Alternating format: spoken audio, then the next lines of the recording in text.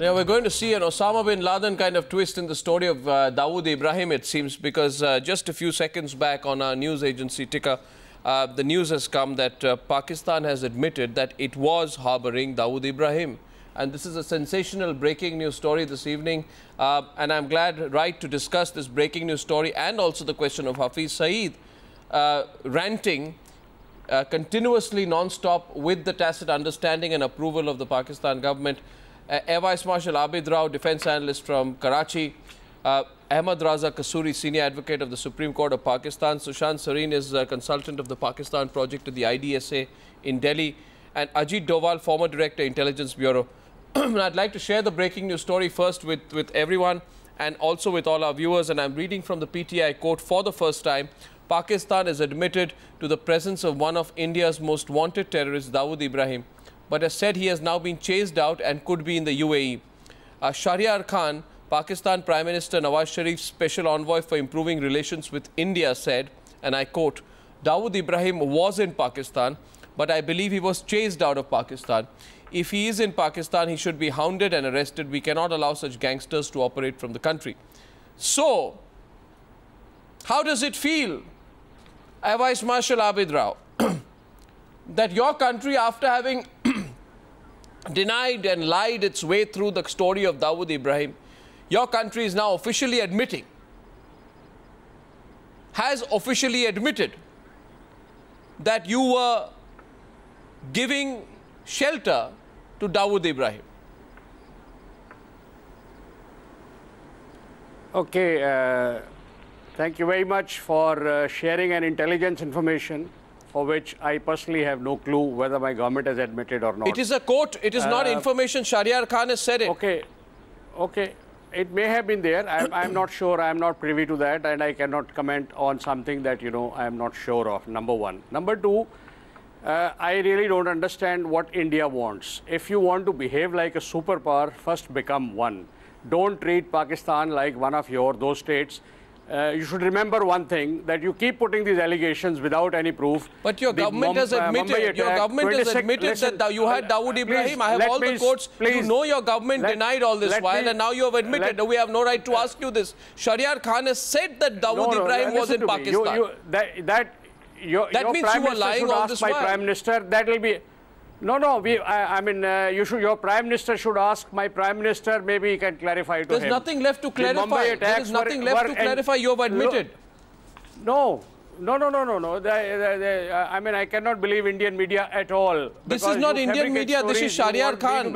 This is your Prime Minister's special envoy. Indian media. I am talking to Indian media. Therefore, this news is going to spread like wildfire through the entire global media in a few minutes, sir. I'm only breaking the story here. For that. Attack on your parliament is engineered by Indians, and the Pakistan is held responsible. LOC issues. Today, your hooligans have stopped Pakistani this Dosti bus in Amritsar. For 1 hour, the passengers, Indians, Pakistanis and foreigners, were harassed. Sir, I'm asking you about a very serious issue about your admission on Dawood Ibrahim. It's a very serious international issue now. I have nobody to admit whether it's an international issue. If Pakistan has admitted that it was harboring Dawood Ibrahim, it's a very serious issue. It is almost as serious as harboring Osama bin Laden for so many years. Why do you want my comments on something that I do not share with Mr. Shahryar Khan? He may have been here. We have a lot of our Dawood Ibrahim sitting in Mumbai, in Delhi, and in so many places of India.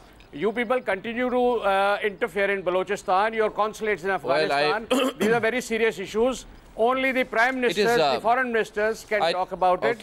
And they can tell you more accurate information. Well, and you want me to admit something for which I am not... Sir, I don't want you to admit, but I'd like to inform you that your government has admitted. Fine. And it's a very big admission. My government... It's a very big admission. So let your Prime Minister ask Mr. Nawaz Sharif, let your Foreign Minister ask my Foreign Minister. Well, I don't know about the Prime Minister, but I'm sure they will. And, okay. Ajit Doval is responding. Let me believe that what you're... Okay, let me believe what you're saying is correct. Then you should thank Pakistan that a person that you did not like has been, expelled out of Pakistan. He is not here. So now that negative point against Pakistan that you hold should now become positive. Sir, I just want to tell you this, that this man, Dawood Ibrahim, masterminded the 93 Mumbai riots. 257 Indians died. 700 others were wounded. Yes. And your country's Prime Minister's Special Envoy has admitted that he was in Pakistan, and I think that is a very big news development. I'd like the reaction from Ajit Doval. And I know their government may try to retract, but it's like, I think what's been said is said. It's a huge development, isn't it, Ajit Doval? Well, I am agreeing with you that if what you're saying, if it is correct, yes, then you should thank Pakistan that, you know, one of the most wanted criminals in India has been expelled out of Pakistan. And what was he doing in Pakistan all this while? He was your state guest? He was doing business? Well, I said I have he ran a travel agency on his being here or being expelled. Well, it's just like how you ever sold the people. You told the whole world that Osama bin Laden was not in Pakistan. You got caught red-handed. And you got caught red-handed on Dawood Ibrahim also now. How does it not affect the image of your country? We do not owe an explanation to India. I think you owe an explanation to the world, sir. Our people. You owe an explanation to the world. You're not world. You are. Please don't ask us to explain something for which we are not responsible. Okay, let's move on, sir. Let's get Ajit Doval, former director of India's Intelligence Bureau. I'll come back to you, sir. You should remember one thing. Okay. Let's get Ajit Doval in, sir. Let's get the Indian perspective on the Dawood Ibrahim admission from Pakistan. Well, I think my friend from Pakistan will not deny that Pakistan is a signatory to UN Resolution 1373, which proscribes giving shelter to any terrorist. Number one.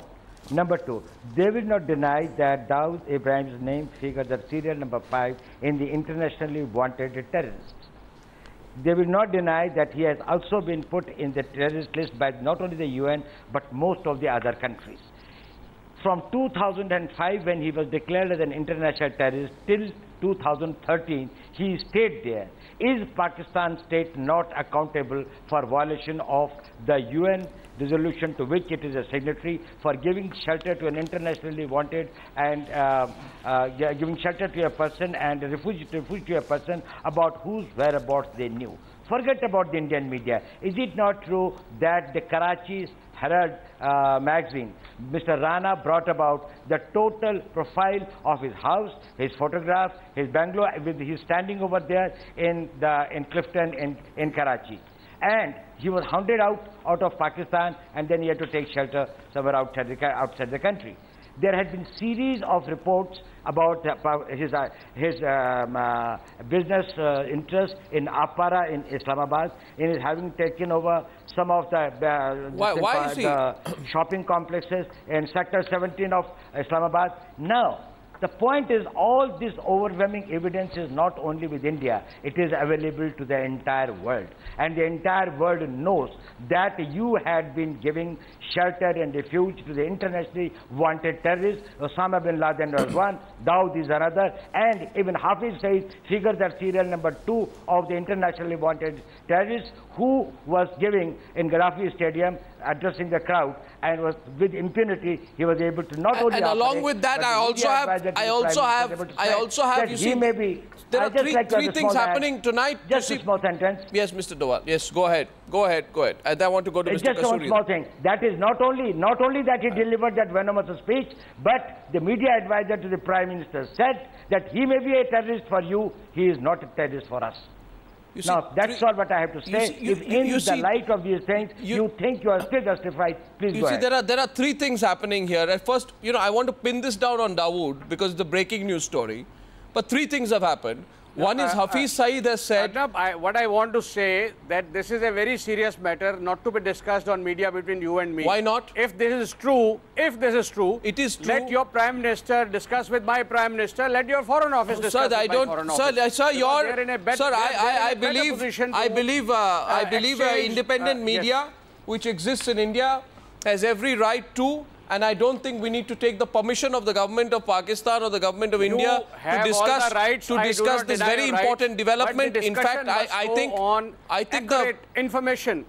We don't have accurate information, neither you nor I. Well, I do have accurate information, and it's breaking on the channel right now that Dawood Ibrahim was in Pakistan, and your Shahryar Khan says, I believe he was chased out of Pakistan, and I'm only asking you, Ahmad Raza Kasuri, that Pakistan always said we don't know about Dawood Ibrahim. This is a very big development, so sir. I told you my inability that no, if I understand your inability, subject, but I will not give you a comment. No, I understand your inability, but if this is true, then Ahmad Raza Kasuri will agree with me. This, therefore, would underline, reiterate, and make official the position of Pakistan as a terrorist state. Because in 2003, the US Treasury Department announced that Dawood Ibrahim has been put in the specially designated global terrorist. His assets in the US were frozen.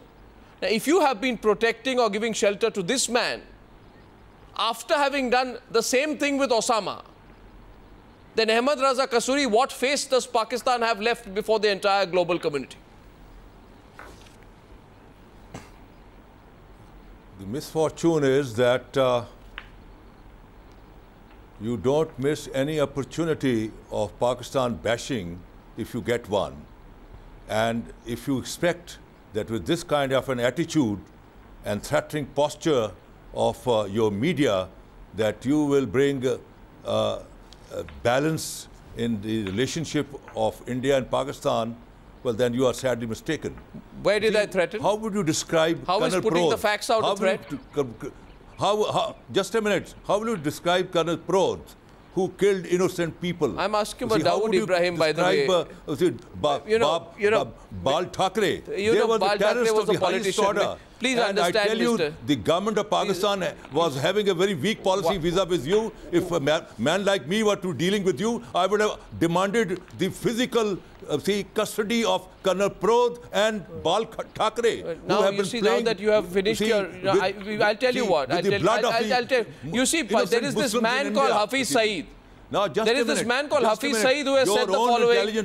Sir, please answer the question, sir. You know you can get all aggressive with me, but you know I will not respond to you. I will only keep asking you questions. Hafiz Saeed is a philanthropist. Philanthropist? Philanthropist. Okay, running in Balochistan. May I ask philanthropist? Lot of philanthropic projects. He is providing. He's a philanthropist, you say, sir? He is an May I ask you? He's running in Murishke, one of the most organized universities. Sushant Sareen is laughing. Sir, what is this, sir? One second, Sushant Sareen, I want you to respond. Before that, I want to ask you, Mr. Kasuri, one thing. Question is, Mr. Kasuri, one thing. Take one question. Take one question. Take one question. Take one question, and I'm not going to threaten you, Mr. Kasuri. I'm going to ask you one question. Take one question. If you love your voice, then you continue. If you want to hear our point of view, then please be patient. No, Mr. Kasuri, I love everyone's voice, including yours, including Sushant Sareen. But I want to ask one question to you, sir. You are saying tonight to me, with all seriousness, my point of view, please listen. Sir, please let me ask you a question. एक सवाल करने दीजिए sir आपको. Officer, your own intelligence एक सवाल तो कर लूं सर, आप तो एक सवाल तो करने दीजिए. एक सवाल, वो जेल में है जिसके बारे में आप बात कर रहे हैं. जिसके बारे में आप बात कर रहे हैं वो जेल में है, उन पे मुकदमा चल रहा है. नहीं, एक minute, 1 second, please. First of all, Mr. Kasuri, you know heart of heart. You know the strength and solidity of India's democratic institutions.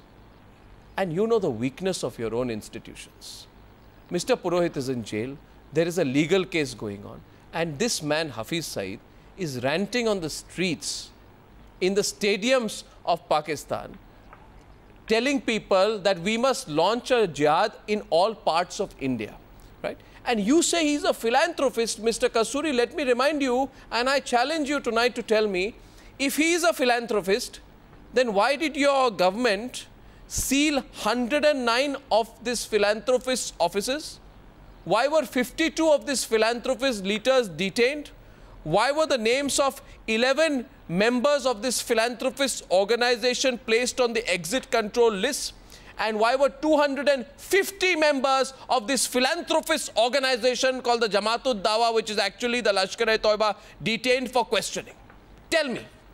December 2008, Mr. Kasuri, this is what happened to that philanthropist. Why did you do that? Were you scared? Did you get scared when the world put the pressure on you?